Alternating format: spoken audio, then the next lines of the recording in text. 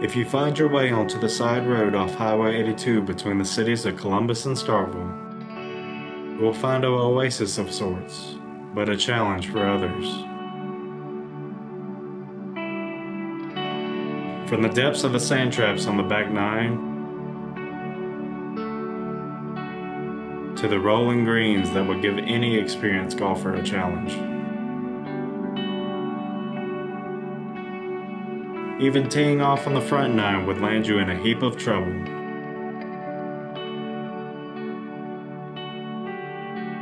This is not just any golf course, this is a battleground for the Mississippi 4A High School state title. This is Elm Lake Golf Course.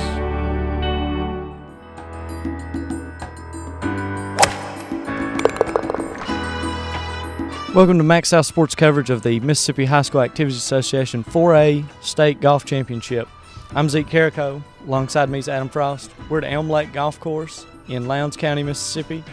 Adam, this golf course looks beautiful. The weather looks beautiful. Tomorrow's weather looks beautiful also. It's a two-round tournament. Tell me a little bit about this golf course first. Yeah, this golf course here at Elm Lake, it's a beautiful course, no doubt. A lot of water out here. It plays about 7,000 from the tips. These young men will be playing forward. Should be around 6,300 yards. The weather's going to be perfect, like you said, 80 degrees both days. Very little wind, so I expect to see some low scores. And I think the guys that can hit the ball a long way, they'll really be able to take advantage of the short par fours on the front nine. The greens are fairly easy to read, so I mean, if the guys can get on in two, there should be plenty of birdie opportunities. To be honest, I expect to see some scores in the low 70s and maybe even high 60s. These kids are very talented. The team title up for grabs. It's going to be a tight race. There's going to be some good individual players too. Let's talk about some of those individual players and teams that we're going to see on this coverage. Yeah, as far as the teams go, there's no doubt that Caledonia is probably the team that most people expect to win. They're your defending state champions from 2017. They won last year by 22 strokes, and they returned pretty much all those guys from that team. And not to mention a young man named Hunter Logan, who's probably the favorite to win the individual title here. The young man is committed to Mississippi State to play golf. He averages a 71 on the year, pretty impressive. And he made the first team all-state team by the Clarion Ledger. So look for him to show out. Well, like we said, welcome to Elm Lake Golf Course and the Mississippi High School Activities Association 4A State Golf Tournament. Vying for an individual title and a team title. And you'll see the rest of this action when we come back on MaxxSouth Sports. Today's business requires cutting-edge technology. That's why MaxxSouth Broadband's business services provide unique business solutions, including direct internet access, fiber options, and customized packages tailored to your specific needs. Experience a comprehensive suite of internet, phone, and TV products to give your business the competitive edge. With dedicated services and local personalized support, you're in good hands. Contact a commercial representative today. MaxxSouth Broadband. Live to the max. Welcome back. Zeke Carrico and Adam Frost here. Adam, we saw a lot of action on day one as the teams jockey for position and set themselves up to challenge for the win on day two. Adam, take us through the leaderboard. Yeah, after the first round, you've got two teams that have really separated themselves. Corinth and New Hope are tied for the lead. You've got Newton County in 5th place, New Albany in 6th place, and Pontotoc in 10th. Now on the individual side, you've got two guys under par. You got Jake Crosson from New Hope at 3 under, Hunter Logan from Caledonia at 1 under, and Stephen Walters from Newton County at even par. And we'll be back with day two action right after this. Since you're already enjoying MaxxSouth TV, why not enjoy MaxxSouth high-speed internet? You're already a customer, so it's easy to upgrade today. You can game, surf, stream, and explore the world around you with a lightning-fast connection. Connect multiple devices so everyone can enjoy and experience a fast and reliable connection and experience available speeds as high as 1 gigabit per second. Call to upgrade today and ask for special customer pricing. MaxxSouth Broadband. Live to the max. Welcome back in. Day two action here at Elm Lake Golf Course. Zeke Carrico, Adam Frost with me. Adam, we open up with a featured group today of the leader Jake Crosson from New Hope second place Hunter Logan in the individual from Caledonia. Also, they're joined by Corinth's number 1 Davis Bronner and West Lauderdale's number 1 Stephen Jackson. Adam, first hole, par 5. Tell us a little bit about this, and then give us a little recap on what the scores were. Yeah, the first hole's very reachable, par 5, 524 yards. These young men can all hit the ball a mile. They shouldn't have no problem getting on in 2. Water to the right doesn't really come into play. As far as scoring goes, Hunter Logan had a par, Stephen Jackson had a par, Jake Crosson had a par, and Davis Bronner unfortunately shot 1 over. So as we take a look here as they're walking to this green at number 1, what do you expect to see over this round? Is this going to be a match basically just between Jake Crosson and Hunter Logan? Is that what you would do if you were in Jake Crosson's position? Just put yourself out there, it's you, 2 shots up on Hunter Logan for this championship? Yeah, you've got a 2-stroke lead. I think I wouldn't even look at the leaderboard. I would just shoot the best round possible, do everything I can to help my team get a state championship. Well, as we see now, we're taking the walk to hole number 2. Adam, hole number 2 is a fairly short distance, par 4. Is this drivable for anybody? Do you think somebody with a good tailwind could maybe drive this hole?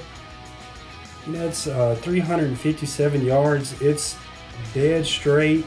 There's nothing that comes into play here. I still don't think anybody can drive it. It's just a little too far for these guys, but they should get close. It looks like it's a little uphill. If I'm Jake Crosson, I'm probably playing a little safe, playing a 3-wood off the tee here, positioning myself to maybe flip a wedge at this green, have a chance for a birdie putt. Tell us a little bit about what we saw scores here on hole 2. Yeah, hole 2 looked to play a little tough for these guys. We had Hunter Logan with a par, Stephen Jackson with a bogey, we had Jake Crosson with a par, and Davis Bronner with a bogey. Adam, as we see here, Jake Crosson continuing through 2 to remain at 3 under. Hunter Logan's 1 under, 2 shots still behind. We advance to the par 3 third. This one right up against the road. There's always a little wind from the trucks and stuff driving by. Tell us a little bit about this hole. Tell us a little bit about these scores we're about to see. Yeah, this third hole, very short par 3. It's got the easiest handicap on the course. Your only problem might be dealing with a random truck coming by. That might be the only thing that could throw you off. But this is a very easy hole.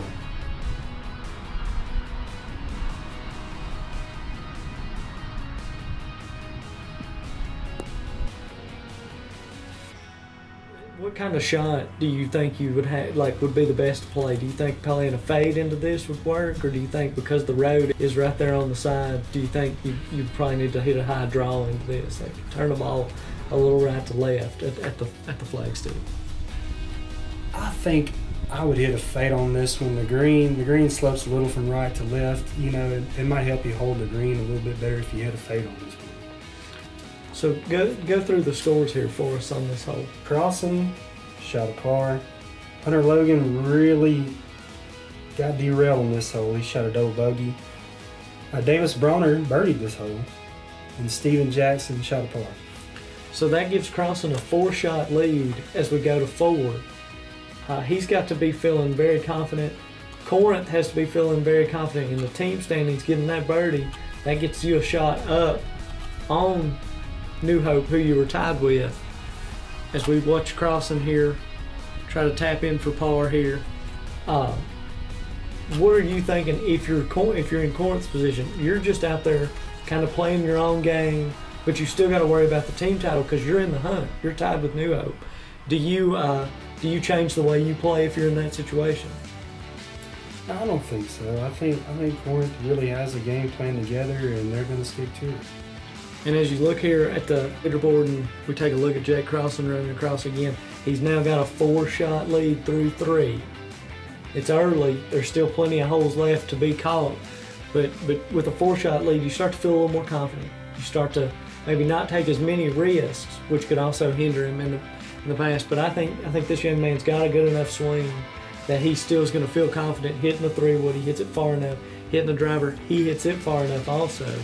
And I think when you're looking here at this hole, as we're at another par 5, this one a shorter par 5, he can basically go 3 wood and then hit a long iron and be pretty much next to the green.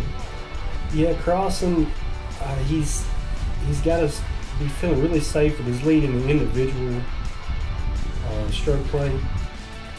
But you still want to do everything you can to help your team win. It's a tough position to be in. Agreed. As we look at these tee shots here, you know, I think that Crosson is probably in a position to where he's still got a score to help his team, but you got to protect the lead. As you see, he actually pulls driver here on this hole.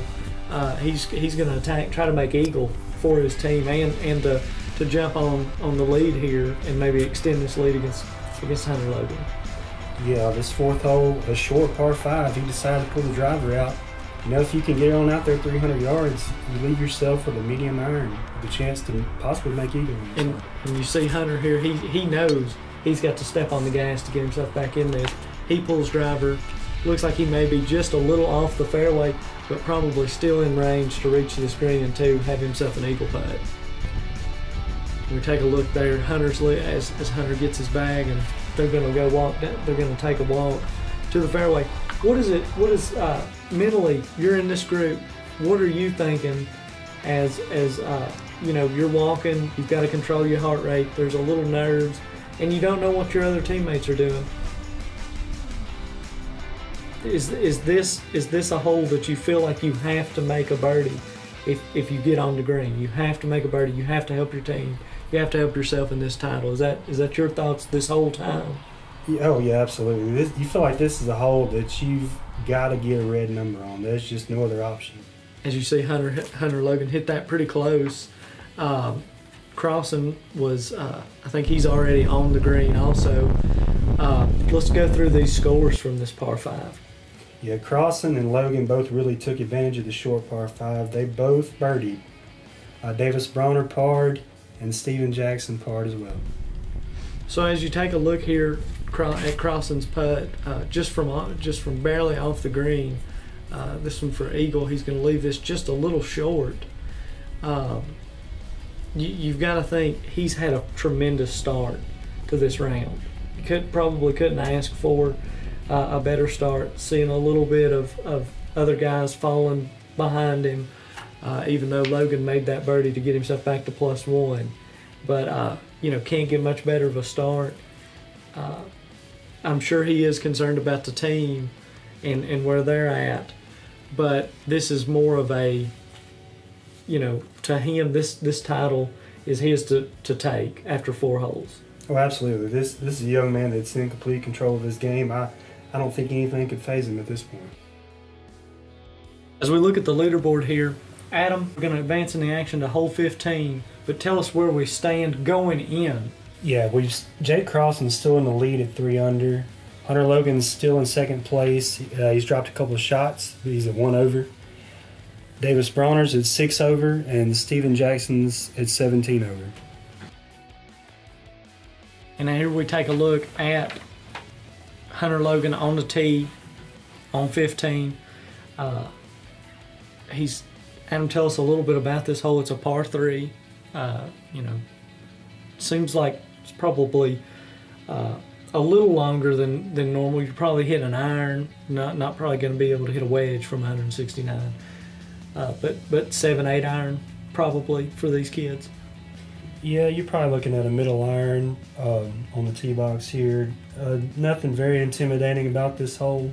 Medium length par 3, no bunkers, no water. Should be a fairly easy hole.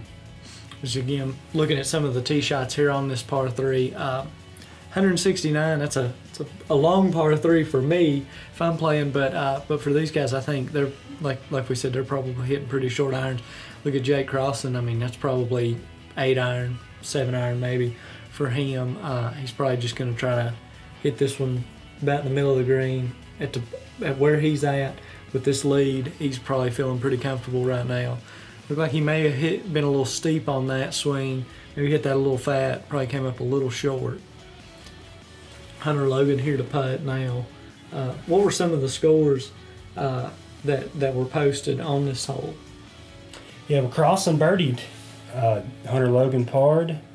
Davis Bronner parred as well, and so did Stephen Jackson. You see there, Logan coming up just short with his putt. Chips here from West Lauderdale, and Stephen Jackson, or from Stephen Jackson of West Lauderdale.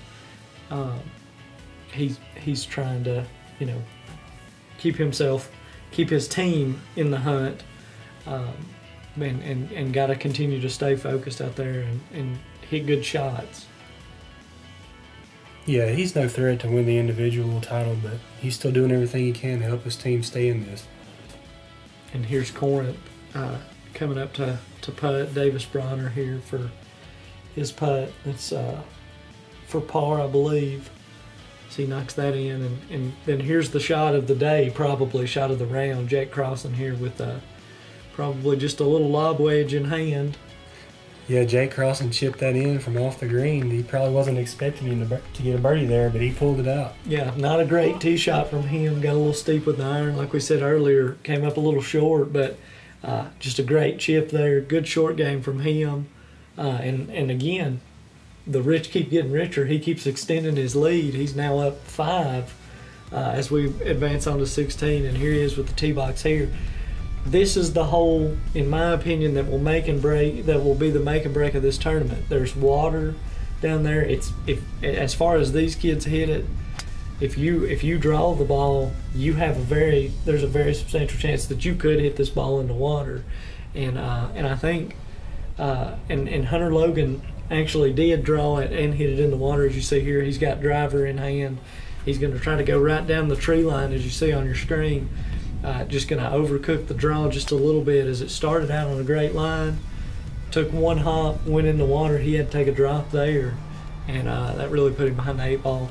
Crosson just had a wedge that he flipped onto the middle of the green, and there you see Logan with his drop. Adam, tell us a little bit about what the strategy would be for this hole, and what the scores were from these guys. Yeah, this 16th hole, it's got to be the toughest hole on the course. The dogleg right, water comes into play on the left. Like you said, this is the hole you want to fade the ball because it's a dogleg right. You can't really draw it. A tree comes into play off the tee to the right, and if you draw it too much, you're definitely in the water, just like Logan did there. Yeah, but Crosson parred, and Hunter Logan with that bad tee shot, he double bogeyed. Davis Bronner double bogeyed as well, and so did Stephen Jackson. So really tough hole, really hard for them, and that basically making that par, that basically sewed it up. Yeah, I mean, you can huge. play conservative the rest of the way if you're Crosson and win this, but again, there's still that chance, the team title. Logan's still got a chance to win the individual because Crosson's still got to try to shoot a good score. Yeah, you're That's right. the thing about team and individual golf being played together. Crosson has, I mean, he could just cakewalk in. He could hit iron. He could just do whatever. But at this par 3, he's not aiming at the middle of the green. He's trying to go at the flag, and he's got to make this birdie for his team. So tell us about this par 3. Short, but it's over water. Yeah, the 17th, very short par 3, 136 yards. Like you said, water does come into play. It's not a complete carryover water, but water comes into play right before the green. As you look here, Crosson did get on the green. He was on the far left side. He's got probably 35 feet or more for this putt, and there's a big ridge here. Just got to try to lag this one up inside 10 feet, basically, if you're him. Here's his putt for par. It's going to just rim out. He's probably going to make bogey here. What did everybody else shoot on the hole? Yeah, as you saw there, Crosson, this is the one time where he slipped up. He got a bogey on this hole. Hunter Logan parred it. Davis Bronner parred it. And Stephen Jackson had a double bogey. So yeah, Jackson probably had a little trouble, either hit it too far or in the bunker. I know I saw him when I was out there walking the course. He had to take a drop, and I'm assuming he probably caught the water, maybe caught the side of the green and kicked into the water. Our camera shows it pretty well here of where we're at. But as we look at the leaderboard, going into the final hole, Jake Crosson commanding lead, and we're going to see what he does here on the final hole. Adam, give us a little info on this final hole.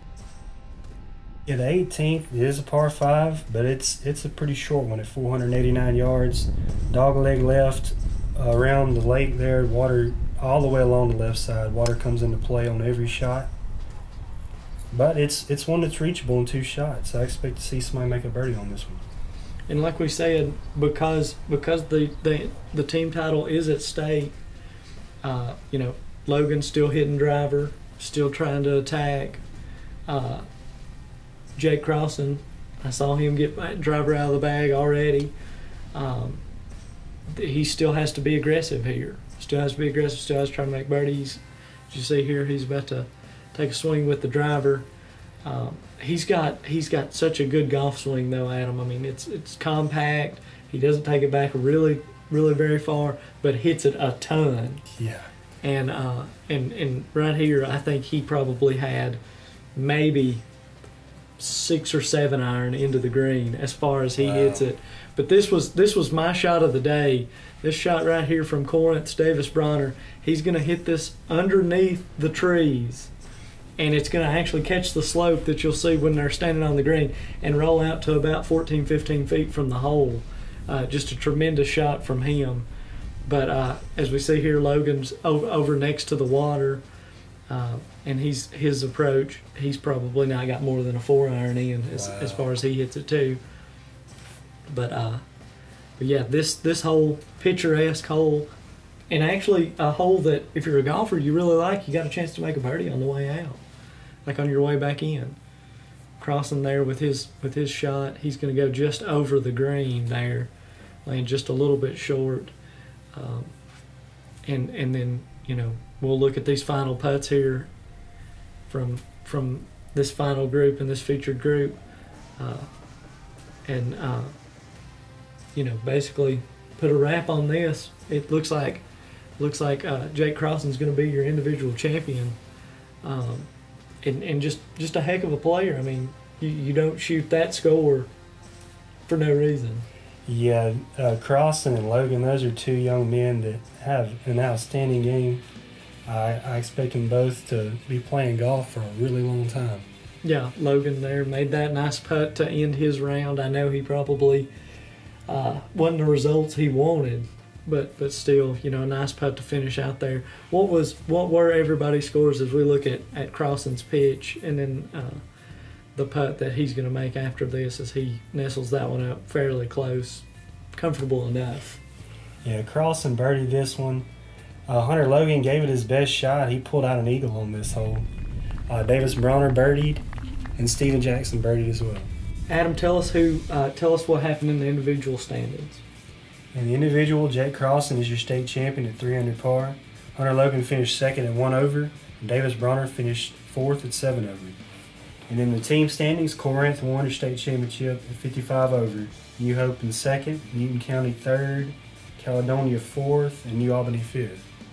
And when we come back after this short break, I'm going to have some interviews with the winning team, the winning player, all that coming up next on MaxxSouth Sports. We are MaxxSouth. Hi there, I'm Brad. I work in the field to make sure you're getting the best quality service every day. Did you know that we have over 3,000 miles of network? I'm Prentice. I'm here to make sure your signal is crystal clear from its starting point, our head end, to your home. My name's Doug. I'm part of our local 24/7 tech support team. If you experience issues, we'll get your service fixed in no time. MaxxSouth Broadband. Live to the max.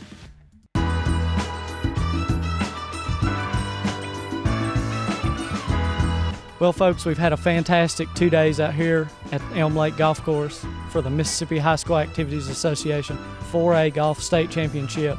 I recently caught up with the individual winner from New Hope, Jake Crosson. Corinth won the team event. I caught up with their head coach, Coach Parsons, and Newton County finished 3rd. I caught up with their head coach also, Coach Ken Stranger. And I understand that you guys have been here last year and you're going to continue to build momentum. Is this help in the community to get more kids out to play golf at Newton County? That is our goal. Last year we had the opportunity to host the 4A boys state at Dancing Rabbit. We hope we're graduating 3 seniors this year. Got some more kids coming up, so I'm just hoping that with finishing 3rd this year, it'll make a few more kids want to come out and be a part of what we're building there at Newton County.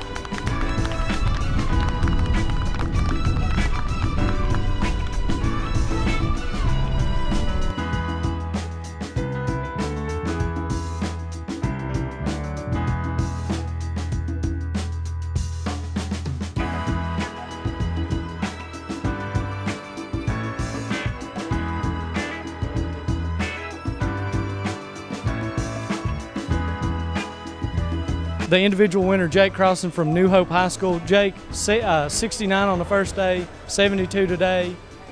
Just what does this mean for you to win this championship and to get your team that 2nd place finish? It definitely felt good to win, especially on our home course. We've been practicing all year here.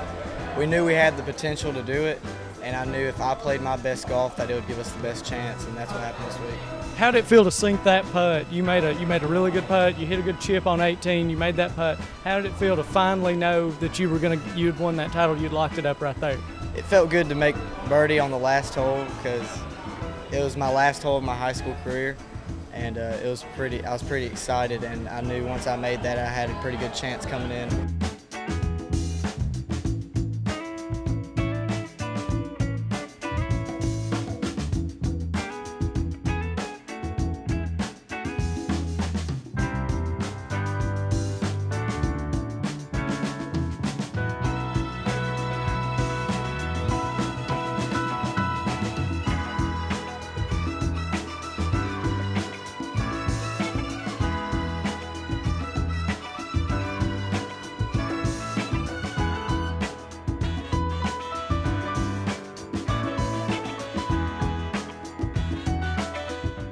I'm here with Coach Justin Parsons of Corinth High School. They're the team champions in 4A. Coach, 311 on the first day, tied with New Hope. What was your thoughts going into today and what you guys needed to do to pull this off? Oh man, I knew that we were going to have to shoot low again because I knew New Hope, they were good.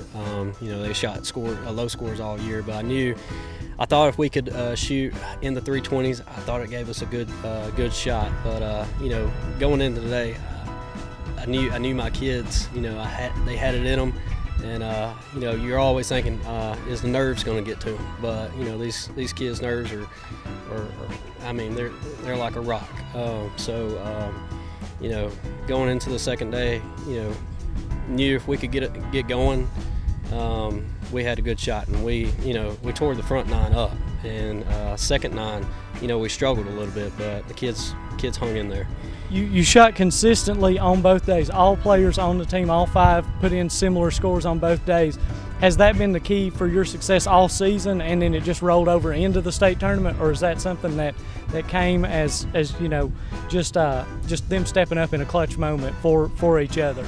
We really didn't peak until the very end. At Regions we shot a 301, and everybody was like, "Whoa, where did Corinth come from?" And but I knew the kids had it in them. We had a few of them that actually got hurt during the middle of the year.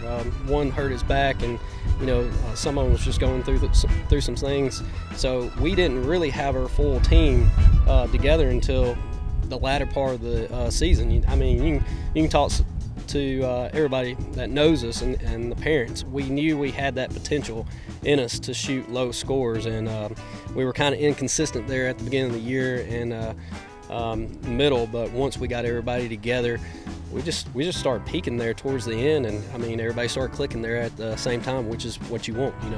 We started clicking. Yeah. Well, Coach, congratulations to you and all your players, and best of luck next year and down the future. Congratulations. We really enjoyed it.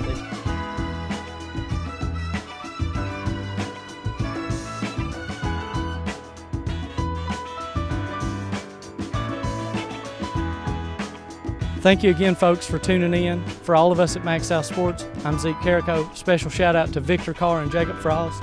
Also a special shout out to Adam Frost.